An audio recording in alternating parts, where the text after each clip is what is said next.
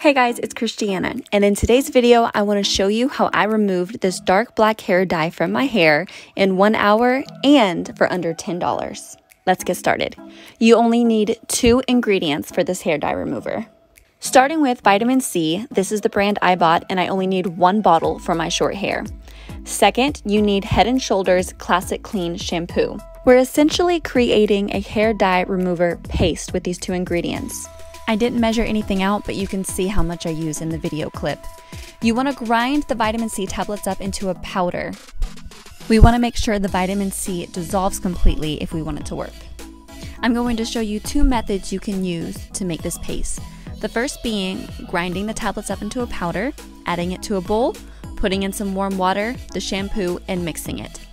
If you don't have a grinder, you can try to break up the tablets the best you can. You can put them in a bag, use a hammer, whatever you can do. Then add it to boiling water and simmer until they are completely dissolved. Add the shampoo and mix that up. Obviously, you don't want to use this mixture if it's still hot, so please make sure it's cool before you apply it to your hair. When you're ready, damp your hair.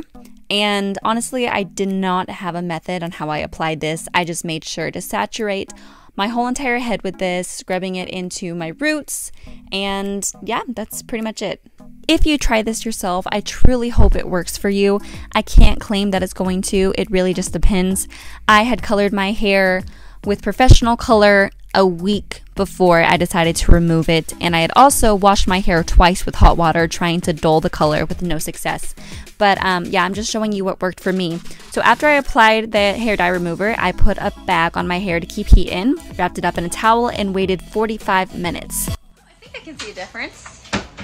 That looks more brown, doesn't it? Yeah. After the 45 minutes, my mom helped me rinse out my hair, and we used the same Head & Shoulders shampoo.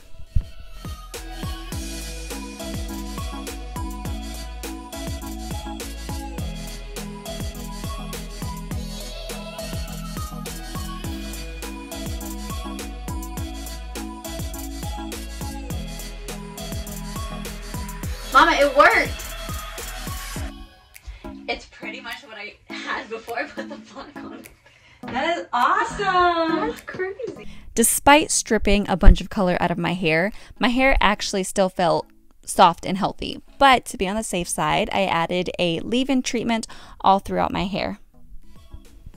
And that's it, you guys.